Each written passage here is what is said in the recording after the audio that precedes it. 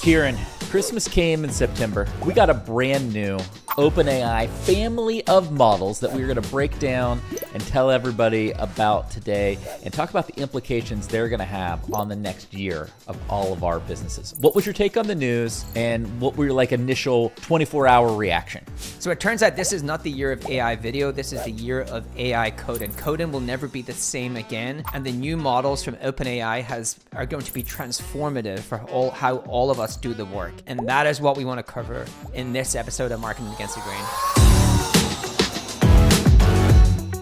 Kieran, I think the best example of this is this meme, right? The classic Toy Story meme of oh, Claude, Replit, Cursor, all the stuff we were talking about, boom. We want to talk about OpenAI 01. The reality is, though, actually, we're going to do a show on Replit in a couple of days, so you're going to want to stick around and see that. But what do all of these have in common, Kieran? They're all about coding. They're all about more advanced thinking and reasoning for math and science-related work, which turns into coding magic. We are in an incredible time where these models, Replit is obviously, is Replit built off one of the LLMs, the existing LLMs, or they have their own? I suspect it's built off one of the existing LLMs. Yeah, I believe they built their own. All of these things will get better together. I think Claude is actually really incredible for documentation and writing. We've kind of covered that. But OpenAI wants to get back into the game. I think they were losing a little bit of steam. Claude had captured a ton of mindshare. Most of the people in my network had started saying, hey, we gravitated to use Claude. Claude was great for documentation, writing, the artifacts, the coding. And here comes OpenAI with their strawberry model, which they are calling O1. So again, they don't care about branding, product positioning. Why do they need to? They're just whatever. So they want to create a new family of models, just so people are aware. They don't want to continue the naming scheme because they want to reset things. This is why it's called O1, a new family of models, specifically because this model has something that the other models, it would argue, did not have, and that is thinking and reasoning. So I'm sure you've played around with it, Kipp, and you can see it now. Spending a little bit of time to think about a problem, right? You can. There's two things I want to show you based on that. And for folks who remember, the last OpenAI model was GPT-4o, and 4o was O basically meant for multimodal, omnichannel, you could take different formats. And so this is a new family of models, O1. And I thought this was an important tweet from our friend Eric Gauman, who's the CEO over at Ramp, Kieran. He's read this twice, not once. We're entering into a world where software can think. And Cognition Labs, which is one of the early startups in AI-led coding, basically did an evaluation with OpenAI over the last few weeks to look at the reasoning abilities of O1. And it is wildly ahead of, so the Cognition Labs product is called Devin. It's their kind of coding agent. GPT-4o, the evaluation score was 25.9% of kind of its ability to tackle those problems. The Devin base with the O1 preview was 51.8%, and with production O1 is 74.2%. So that is a massive. It didn't just double; it tripled in its ability to reason from the old OpenAI model to the new OpenAI model. Right. I think there's huge, again, we expected what was codenamed Strawberry to come out, which I think was based upon some of the early rumors around I think it was Q-star model. We expect it to be the interim model between where they are and where they want to go with Orion. And I think what's actually been the kind of sentiment to date on X and some of the other places that I have been diving into and looking at use cases is this is better than people thought. And it's better than people thought in terms of its capabilities to solve complex problems. It has PhD level reasoning and intelligence, and its capabilities in science and its capabilities in math. It is basically like having a PhD level person do tasks for you. Here, any task you want. Based on what you're saying, I just pulled up Sam Altman's tweet from the O1 launch with some of that data. Walk through it for everybody. It's bananas, isn't it? you can see this is not small gains. These are huge gains. And what you can see in the yellow bar is O1 preview, which I think is the models we have available to us today. And then O1 production, which we will get at some point. These are huge jumps. These are not small jumps. And the one on the right is the most It's like mind-blowing, right? It's the most mind-blowing one. You basically now have a PhD level scientific student in your pocket. And again, humans are incapable of remembering anything that happened or used to be. I just think if you told humankind in 2019 that, hey, I'll just give you an incredible PhD level expert. Actually, I'll give you someone better than that, and you can use them for $20 a month to do anything you want. Would you not be like, oh, this is the most sci-fi thing that I have heard 100%. of? And and it's not just $20 a month, 24/7 $20 a month, whenever you needed to. I think this is I suspect this is free actually, because the OpenAI just charge you for capacity and enterprise. So most people will probably get to play with these models for free. So it's just like, here you go, like PhD student, take it. You get a PhD student. You get a PhD student. You get a PhD student. So Kieran, you're bringing up the most interesting advancement of this model, which is like coding and science, but also my favorite subculture moment of this release of the first 24 hours. So for folks who don't know, this got released on a Thursday afternoon, and we were recording this on a Friday morning. So it's been a little less than 24 hours since it's been out. And Kieran, I don't know if you have been seeing these, but I'm really enjoying the deep science related demos and like tests. And so this person comes out and says, hey, LLMs always get this science question wrong. I want to go back and pause it for you so I can read you the question, because the question's ridiculous. How could one melt an ice block 30 centimeters by 30 centimeters by 30 centimeters in a winter night at 0 degrees Celsius, so it's at freezing, using only the following items: a very powerful hydraulic press, 0.2 liters of tea in a PET bottle, and a spoon? This is just like the most amazing question. I assume the tea is warm. Yes, but it's only 0.2 liters, so it's a very, very small amount.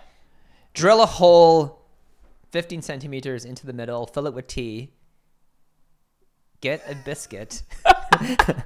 Tell me. I don't know why I'm pretending I can solve this. So what's happening here is the most effective choice is a very powerful hydraulic press. Pressure-induced melting. Conversion of that mechanical energy to thermal energy, increasing the surface area and facilitating heat transfer. And then it tells you why the other things aren't that helpful. This is incredible. Like, that is bananas to me, my friend. I'm just like, what world am I living in right now? And that is something that I've always wanted to know.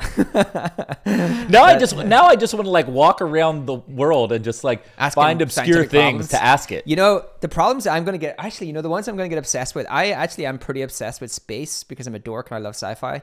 So actually having a PhD science level person be able to tell me things about space is going to be pretty addictive to me. What if you do some like LinkedIn joke post that is like, about space, like Star Wars or some fantasy related questions that the model hypothetically answers for you? Well, the thing I will try to do is, I wonder how good it will be at writing a lightweight sci-fi book. Actually, that is the thing to do. Is again, this comes back to personalization 101. We should talk about some of the implications. I do want to quickly transition into one of the places that I do think this is a nightmare for, and no offense, but count on Kieran Flanagan to bring the pessimism, everybody. It's not, you can't be halfway through a show without Kieran dropping some real bummers. This isn't pessimism. So I will say that the Klarna CEO, Sebastian, did a really great podcast with Sequoia recently, talked about a lot of AI innovation, and talked about the fact that he had a half an hour meeting with Sam Altman way back when, and basically said to Sam, look, people are not going to be happy when AI starts disrupting their jobs, so you should actually disrupt jobs that people do not like and don't care about, as in, like, if those people get disrupted, no one will mind. Like the scientists? No, it wasn't scientists. It was like lawyers. I can't remember. It was lawyers, CEOs, and another one. But this one is like the category that fits, I think, lawyers. No offense to anyone listening to this show. It's consultants. Okay, real quick. On this show, we help you save time by pinpointing the AI strategies that actually deliver, so you can ditch the ones that don't. To help you stay focused, we just dropped the new AI Trends for Marketers report. This resource is packed with original research and findings on the latest trends in the AI space. And we've got some really surprising insights that you can only find right here. Now, you're going to learn the top 5 AI tools across all of marketers. Who wouldn't want to know that information? We're going to tell you exactly how teams are investing in AI and where they are seeing a high return on investment. Is AI going to help or hurt your marketing career? So you can steal hours of research for free. Just grab your copy from the link in the description below. Now we're going to get back to the show. There's large firms of consultants who take inordinate money of companies to do like average tasks.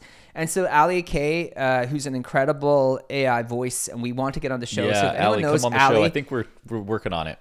Or if anyone knows Ali, can you tell her that you think the podcast is awesome? So when we reach out, she wants to do it. Basically, she had some really good ones, right? So she had again, all things you can imagine being done by a consultant firm. So she had this preview, can assess the risk of a company merger, right? Ooh, I love this. Very, very traditional task given to large consultant firms. But what you'll see is the reason it allows it to work through complex problems with multiple steps. And I actually want to get into at some point, you have to prompt these models differently. So that's one of the ones that I thought was really cool. I will say that I used Claude to build out an investment plan recently, and it was unbelievable. And this is a much more advanced version of that, where you can actually use the new model to evaluate an entire investment project. One of the things that jumped out to me is like basically everyone has a kind of AI enabled consultant, and they can work through really large complex projects. And I'll hand it back over to you. I can get into why and some of the prompting tips that you should have. Before we get into the prompting, just a couple of quick things. One point that I would make with the demo you just showed from Ali around, wow, O1 is really good at advanced reasoning, which means it can take the role of a lot of consultants. The next decade of technology is about, we're going from software as service to service as software. That a lot of the service markets will become software themselves, right? And there'll be new software and technology markets that displace professional service markets. That's for sure. The other thing that's going to happen, Kieran, that I don't think we've talked yet about on the show is how when you move something from human time to technology, you then also change its role in how you use it, and you move it up way further in the process. Like you and I could just be kicking around an idea of acquiring a company or doing something, and we could do a rough cut analysis very quickly with AI. And previously, we would have waited till the very end of the process to do that and only doing it on one company. And now it's like, we're kind of considering these 5 companies, to kind of go off your example. And you can do it for all 5 companies. You could do it much faster, much cheaper, much earlier on. And it's just going to really evolve how we work, and I think lead us to making better decisions as humans, right? Again, the future is service as software, less software as a service. And one of the things it's going to take to do that well, Kieran, as you've kind of alluded to so far on the show, is prompting. And one of the core demos for the model O1 from OpenAI was about how it used a prompt to build a video game from one prompt, because it can think, can reason, and do multi-steps. If you have the right one initial prompt, you can develop something like a video game. What I would love, Kieran, is give us your take on what is different about prompting in an environment where AI has more advanced reasoning and thinking. They released some advice on prompting, and they had like 4 clear steps. And I think it's really prudent to follow these steps. And so you can see the way this model has changed, because the first thing is to keep prompts simple and direct. The models excel at understanding and responding to brief, clear instructions without the need for extensive guidance. So you've traditionally seen these really large, complicated prompts, and what it's telling you is to keep it much simpler and direct. And the other one that we used to do is, we used to ask the AI to like think step by step, right? Because you're trying to enforce the chain of reasoning and then actually explain your reasoning. So when I used to ask it for a problem, I would ask it to explain the reason it got there. And so it asks you to avoid the chain of thought prompts. Since these models perform reasoning internally, you actually don't need to ask it to do that. It is doing that itself internally. And so you can just ask it to do something, and it can work out the steps itself, right? So we can stack rank steps on top of each other and perform them in sequence. The other thing that it asks you to do, which I was doing with Claude, is use delimiters for clarity. So basically, you think about using things like XML tags or section titles. So if you remember way back in an episode, I used to show you prompts where I had thought about them in terms of XML code. And I was like coding out how these things were, how the model should think about the different sections and things like that. So that is actually following what Claude has been doing for some time. If you actually go to Claude, there's a template they provide that you can upload and have prompts for you created with these kind of tags. And that just helps the model understand how to section out your ask. And then the other thing I thought was really interesting, it said limit additional context in retrieval augmented generation. So basically RAG. So basically do not overwhelm it with context or documents. So usually we kind of just went and said, here's a bunch of like documents and like do some stuff with this. And it's saying only give it the most relevant information because you don't want the model to overcomplicate its response, right? Keep it. And if you actually look at what it's telling you, it's saying keep the prompt simple and direct, keep the context simple and direct. The model can reason for itself and work out the kind of step by step, and then kind of delineate your asks with these kind of XML tags. And so I think there's 4 clear instructions on how you can get more from this model that you can start to instrument pretty rapidly. What's funny, Kieran, is that this is basically just life advice. Right, wrapped up in prompting advice. In my desk in my office, I think I've said a couple times on the show, I have a print over to the left that says, "Overthinking will effing kill you." And all this prompting advice is like, we do not want this model to overthink. Don't give it too much information so it has too many choices and can overthink. Exactly. Turns out the best life advice is also the best prompting advice, because these models are getting closer to thinking and reasoning, and the less overthinking, the better. Well, this is what we've said before, is that you want to think about these AI assistants like you would about a fellow colleague or an employee. And again, you wouldn't just turn up and say, do Facebook ad, right? Like you would actually give clear and concise asks. You would tell it what a good Facebook ad is, and you would be really direct and simplistic in your ask. And again, you're right. As the more and more the smart that these get, the more you have to just talk to them like you would a fellow employee on Slack. I think that's the best way to think about how you actually prompt in the future. Yeah, look, I couldn't agree more. We wanted to come at you ASAP on this show. So this is a quick show today. We canceled everything, moved stuff around. We had to do a lot to make this show happen for you all today. I hope it was great. Kieran, I also ordered my new iPhone today. Finally excited, like first new phone in a couple years. So I'm pretty pumped about that. My phone is 4 years old. Yeah, mine's 3, and I'm due. So I got to make the change. Well. Yeah, me too. But to recap today's show, OpenAI launched a brand new family of models, O1. The biggest difference here is the ability to think and reason, especially for complex math and science related tasks. It is like having a scientist with a PhD in your pocket, which is mind-blowing. What all this is doing is continuing to usher in and make 2024 the year of that coding got democratized, and that AI is allowing everyone to write code. And Kieran, we have to do a follow-on show on the implications of that. Personal, disposable code, personal web apps, all of those things. So that's to come. And if you're prompting these new models with more thinking and reasoning, don't make them overthink. You got to give them simple instructions, just enough information, but not too much. What else would you add, Kieran? I think you want to get playing with these models. Like the pace of change is so rapid that you are just at a distinct disadvantage if you are not using a PhD level expert to help you with your task. Like, just think about it, right? Totally. If you had two people and you said, I'll give you this expert and you can use them whenever you want, and you do not get that person and you should just you're doing this similar type of work, there's only one of those people that are going to be way more productive and effective. And so I think the quicker people understand what is happening, the more productive and efficient they're going to be in their role. I think that is the perfect note to end on. We will see you real soon on the next episode of Marketing Against the Grain. This data is wrong every freaking time. Have you heard of HubSpot?